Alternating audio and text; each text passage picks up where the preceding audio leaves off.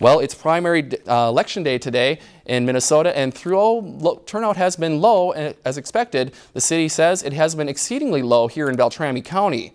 All 5 wards in the county were getting a slow crawl. Just around 3 this afternoon, the highest number of voters came up to about 30. City officials say this is due to an earlier voting date set by the state legislature and an absence of statewide race for governor and Senate. There isn't much on the ballot. There are no local races to narrow the field, and it's more so now that we are in August. People are doing summer things still and on family vacations, and wow, the last thing they're thinking about is voting.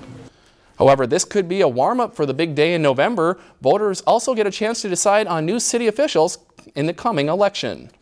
As far as the city is concerned, we have a mayoral race.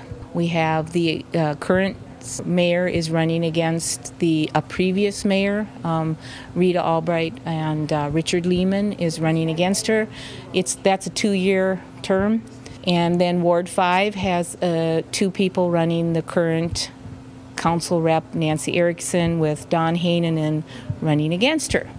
City officials are urging early registration. National Registration Day is September 27th, and there will be booths set up throughout Bemidji. You can also sign up online on the Secretary of State's website.